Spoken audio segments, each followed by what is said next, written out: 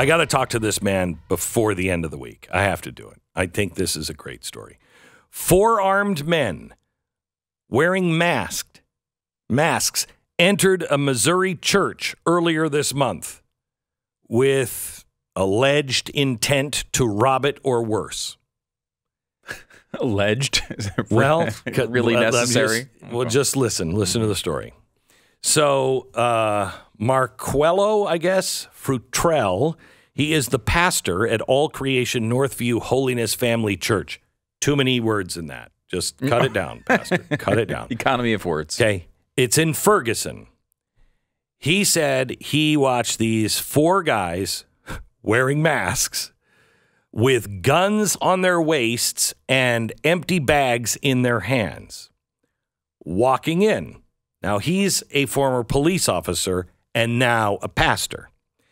He said, the hairs on my back of my neck just stood up, and I'm like, okay, something's about to happen. It's not going to be good. He said, me being a former police officer, I noticed the waistbands, and I'm like, okay, something in their waistbands as well. So he's up there, and he's preaching, and he's seeing this. Nobody else has seen it yet, and he's like, what do I do? What do I do? What do I do? So he does what I don't think anybody else would do. He's like, hey, you. Yeah, you in the purple jacket. What is your name? And he starts walking down the aisle towards them, and he engages them directly. What is your name? I can't hear you. Say your name out loud. And then he said, you 4 gentlemen, can you account for yourself? Who sent you here? You just decided you saw this church and you just decided, come in. I'm just going to come on in. Talk to me. Why are you here? Who sent you here? He said they found out that they were connected to 2 robberies from convenience stores. And the preacher just engaged them and said, turning to the congregation, you know what? Let's praise God for them coming in today. Let's just praise God. I praise God that God sent them in here because I think the devil meant this for evil. Then he said, but you are messing with the wrong guy. Don't play with me. I still got a cop anointing, and I still know what's going on, and I know what's about to happen. God's about to change the plan of the enemy. So let's pray on these 4. And he turns to the young men, and he looks at them and says, lift your voice up to God. Pray with us, will you? And the young men are like, And then the entire congregation surrounds these would-be robbers, and he's like, bow your heads, bow your heads. We're gonna pray on you. And so the whole congregation comes around, and they put their hands, nobody's reaching for the gun. They put their hands on the back of these guys, and they are praying that the Holy Ghost will come and just change these men. They pray for a while, and then the congregation sits back down. And he's like, see, brothers, that wasn't so bad. Thank you for letting us pray for you. We're thankful that for whatever reason, the Lord let you come on in here. And when you walked on this ground, you walked on the ground of the Holy Ghost. You stepped foot on the all creation parking lot, and you encountered the move of the Holy Ghost. And I don't think any of you are going to be the same. And they all just kind of looked at him, looked at the congregation, wearing the masks, looked at each other, and went, yes, sir, and turned around and walked out. Police are still looking for them. The pastor said, we've got to find this. When the enemy comes in like a flood, the Spirit of the Lord will lift up a standard, and the flood will never be greater than the standard. I mean, you want to talk about faith in God? That pastor coming out from behind that podium and seeing him and knowing, oh boy, there's trouble. I think that's a great story. What kind of masks were they? Do we know? Did they at least protect the congregation from COVID-19? On the evening of February 21st, the number 12 ranked Mid-Vermont Christian School Eagles of White River Junction. Again, too many names. Too many names. They were scheduled to take on the number 5 Long Trail Mountain Lions of Dorset. First round of the Vermont Division IV Girls Varsity Tournament. The Eagles dropped out. They forfeited the game because when they got there, they realized that one member of the Mountain Lions was actually a male. And so they withdrew from the tournament because they said, we believe playing against an opponent with a biological male jeopardizes the fairness of the game, the safety of our players, and allowing biological males to participate in women's sports sets a bad precedent for the future of women's sports in general. Good for them. I mean, some school eventually is going to be smart enough to just go out there and just recruit a whole team of dudes and just go out there and just kick everybody's butt. And half the teams will just probably forfeit. I mean, this is a very ultra-competitive world out there. I'd like to. I want to start this school. I know. I'd like to do that. You know, if there was like a podcasting, kind of division, we get all the guys here, just put them in skirts, and just. I don't know how that would.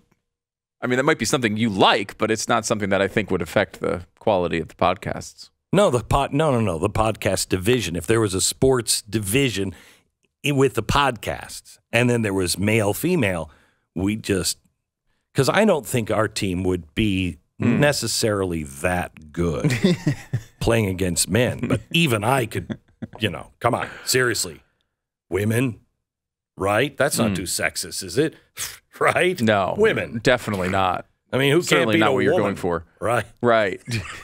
Specifically, I will say though, in sports, you have a little bit of real world evidence that boys are able to compete in most sports at a higher level than girls. Yes, I know. I mean, you can look at things like track and field where you're just literally measuring, and you find a lot of these results play out that way. So wait a minute, there's a real you're advantage saying here. that only a Russian, probably hermaphrodite from the Soviet Union days, that is doing shot put is not as good as a male doing that. I don't know. That's a good point. Right. But usually that's the way it plays out. Right. And my understanding is hermaphrodite no longer the accepted term. And I learned this directly from Weird Al Yankovic. Wait a minute. So I know it's true. Okay. Because he... How did that happen? Do you have a lot of questions on that? I do. I just... okay, that's fair. No, Weird Al has been doing a concert tour over the past few years, which I happened to see. And he has a song from many years ago. You went alone, didn't you? Of course I did. I was going to go with me to that. So... This is sad. This is sad. A man in his 40s. That was the best night of my life. It was fantastic. By himself. I'd do it again. Play the accordion, Al. Play the accordion. Bring it home. It was fantastic. I bet it was. But so he had a song. I can't remember which one it was, but he uses the word hermaphrodite in it. And he's going through the whole thing, and he actually stops the song in the middle of it and says, in totally Weird Al, I don't know what his politics are. He's never been a political guy.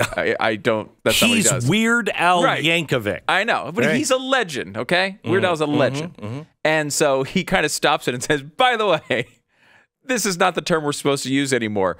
And he goes to this whole thing about how, things change over time and trying to not be canceled, but also acknowledging it. And it was in a very, very funny way. But I honestly, there's so many terms that have been canceled. I didn't even realize that hermaphrodite, apparently, not a term you're supposed to use anymore. Now, I don't care about that at all. Yeah, I don't either. But I do think it is interesting that was one of the things that they would use as the defense back in the day. Yeah. Remember, when they were talking about transgender people, they would say, well, what about hermaphrodites? These are people that are, you keep saying there's only two genders. What about hermaphrodites? That's what they always used to say. That was their argument. Yep. Now they can't even make the argument because they won't let themselves use the word. We are screwed up. Let me ask you something, because you've loved Weird Al for Very long time. Yes. Ever since I've known you. I love Weird Al. I loved him back in the day. I believe he's been on the show. You know, we met him. We met him once when we were in New York, and he was in the studios for something else. I don't remember if we brought him on the air or not. Okay. All right. I can't remember. Yeah, I can't remember if we brought him on the air. I also can't remember really meeting him, but he is. You've had him on the air, though. Yeah, I've had him on the air several times. Yes. But that's a big deal, Weird Al. Yeah, for sure. I love Weird Al. Did you go backstage to meet him? No, I did not. I just sat in the audience and enjoyed the show. You can't. You have such little juice. You can't even get a backstage pass to see. Those are highly highly prized items. They don't just come on the internet. Now, look, was there a meet and greet level here? And did I look into it? Sure. I mean, did I see if there was any available? The answer to that was no. There were none available at the time when I looked. But I would have proudly gone to meet and greet Weird Al and told you all about it. I love the guy. No, I know you do. I love the guy. I know. And how much would you have paid to shake his hand and get your photo with Weird Al? As I just mentioned, I've met him before. I know, but to get your message, you would have paid for a meet and greet. How much is that worth to you? A private meeting with Weird Al. I'm just asking, how much would that be worth? I would have paid the ticket premium to get Which would have been what? I don't know. Probably. I bet it would have been an extra $100, couple $100. Couple $100 bucks. Meet and greets. You're familiar with this process. Usually, is it worth? Let's say $500. You're not going with a crowd. It'd be one-on-one. I'm conflicted by this. I think you're leading to something to make fun of me, but no, I'm very conflicted. I'm just trying to go for your wallet. Oh, okay. I don't actually want to meet the people that you like. That I like. I find it too. I mean, I've met you. I liked you when I was on the air when I was a kid. You were the local host, and I was like, this guy sounds funny, and now I've met him, and it ruined the whole thing. Right. You've destroyed my vision of you. It's like regular people for me. I met you. Right. You were a regular person when and we now met. Much worse than that. You're still a regular person, and I don't like you. Right. I don't like you. So. But I don't. You're not like that. I mean, I know you've had instances where you've had B.B. King. B.B. King. Yeah, right. B.B. King. Elton John. Both of them. You loved them. Love them. Elton John. I can't use that word on the air. Not a nice man. And B.B. King hit on my wife. Right. Okay. Right in front of you. I was the fan. Now, you don't have even the juice to stop an artist from hitting on your wife. No, well, I mean, man can only do so much. But I walk in and she slept during the concert. She hates B.B. King. I love B.B. King. And, I walk in and he doesn't even look up for me. I'm like, Mr. King. He's like, uh-huh. And I walk closer. I just wanted to shake your hand. Blah, blah. And he looks up and he looks at me for like half a second. And then he goes right to Tanya and he's like, come on over here and sit on BB's lap. That's an opening line right there. And I shoved her out of the way and I sat on his lap and it was very nice.